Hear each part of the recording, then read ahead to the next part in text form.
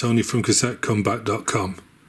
So a few weeks ago I spotted a post on tapeheads.net where someone was saying that there was a factory in Wales that was producing new tape pancake. And having a look at the links that were posted, found this company, and they said that they've been making pigments. They have over 70 years experience between them, and they have a company that's been going for 20 years. And indeed, they have a new tape that's going to be loaded and it's going to be out soon. So everyone was happy. New tape, British, nice. Shortly afterwards, someone posted a link to Tapeline, and I think you all know who Tapeline is, who said they were loading samples of this tape into shells. So naturally, I had to get some. Now, if you look here at this little picture, this is what came in the box, saying that these are test samples and they'd like some feedback. So hopefully this is feedback for you. But what is this tape? Well, this is the Soundwaves tape, a brand new Type 1 from a company in Wales.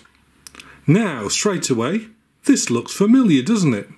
Certainly does. It looks like one of these, an RTM Fox. Well, I guess it looks the same because they're using the same shells which come from Colourbox in Italy. But if we actually look at the tapes side by side, we can see that the tape pack on the RTM Fox, and one of the things that always impressed me about this is it's nice and smooth, whereas the tape pack, I should say, on the Soundwaves isn't quite so smooth.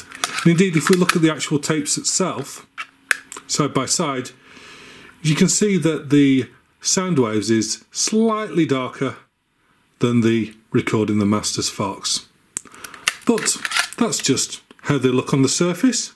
I'm going to use this as a comparison simply because out of the two other new tape formulations that's come out, this is by far the best one. So I'm going to use this as a comparison, but let's see how the Soundwave does. Since I used a Dragon in the last new tape test I did, figure I should do the same again. So we're first going to have a listen to the RTM Fox. Use this as the control tape because that currently, as far as I'm concerned, is the best of the brand new tapes that are out at the moment. Deck's already biased up for it, so I'm going to use a tune called Synergy, which I found on the YouTube royalty-free library, and I really like this tune. Very catchy, great bass line, lots of treble. So let's see how the Fox handles it.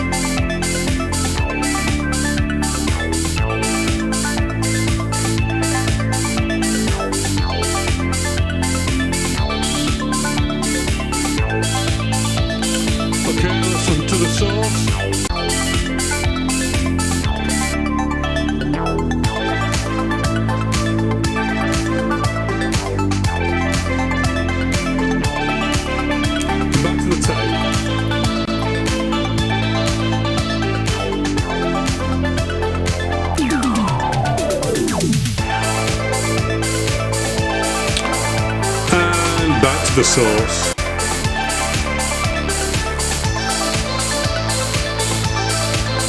And back to the tape.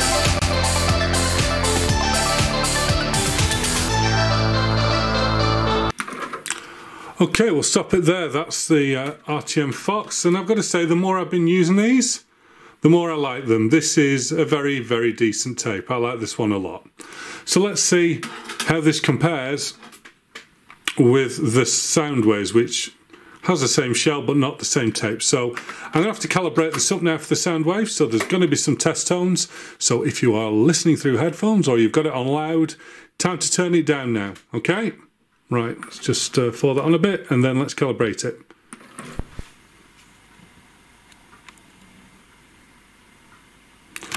Okay, level.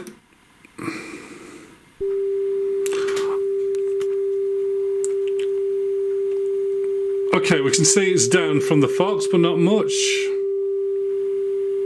Maybe about 5 dB down. Okay, let's set the bias. At the old NACC, put the azimuth right first, and then we'll tune the bias in right straight. Yeah, biasing's quite similar to the Fox. Levels not massively different. Yeah, that'll do. So, let us now record the same bit of music on it. Here comes the hiss.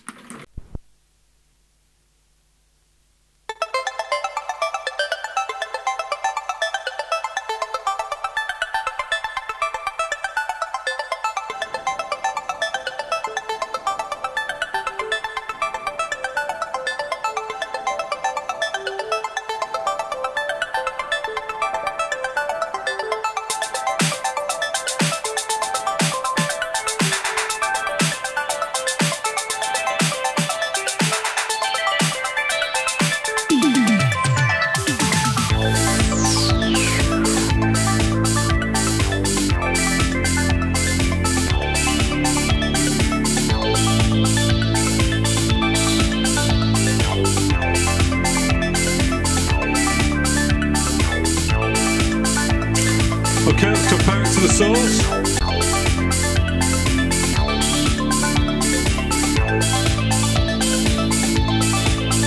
Okay, back to the tape.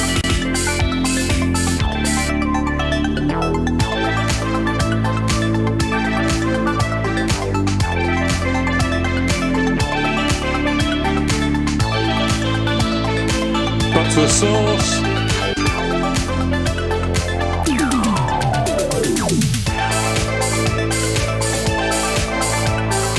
Back to the tape. And just for fun, I'm going to put Dolby B on.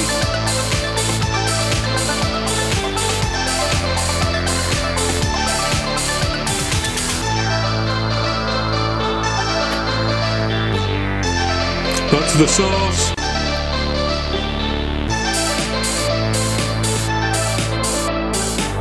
Back to the tape.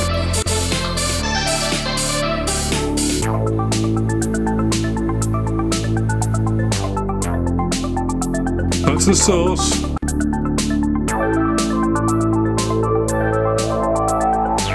Back to the tape.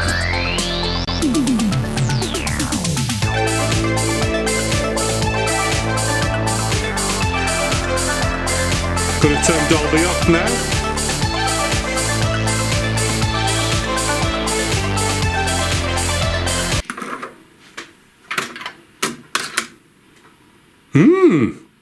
I like what I hear.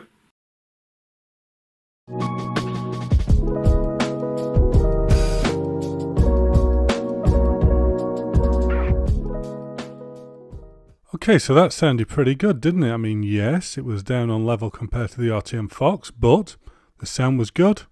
Didn't hear any dropouts. Handled everything pretty well. Yeah, that sounded good. So let me take you through the story of how I found these cassettes, and I'm just going to show you things. You draw your own conclusions. So it was actually here on Tapeheads. So if we go into Tapeheads and go into cassette tape media, it was actually this thread here, which is still pretty. Here we go. Soundwaves, another new tape manufacturer. And it was started here by a guy called Alan 505, and Alan actually helped me get hold of the NAC Ferromaster. So Alan's a good bloke, and he's very keen to find new tapes. So we had this audiopancake.com company. So we go onto here, and oh, as you can see, 19th of April. Yeah, many thanks for all the kind words spoken on forums, particularly tapeheads.net. Okay, so let's clarify who we are. Our company is involved in the magnetic pigment market for 20 years. Amps Europe Limited, 20 years. Cool, right. So in the UK, we've got something called Company's House. And you can look at stuff here. So if we go to Company's House, getting information about a company. Yep. So the company is called Amps Europe Limited, and they've been around for 20 plus years.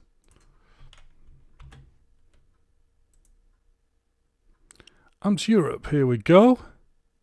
Let's just check the address is right. It doesn't actually say here what the address is, but if we go further on down, where I actually managed to find them. So look, yeah, Amps Limited, not Amps hyphen. So this is ampslimited.co.uk, called Amps Europe.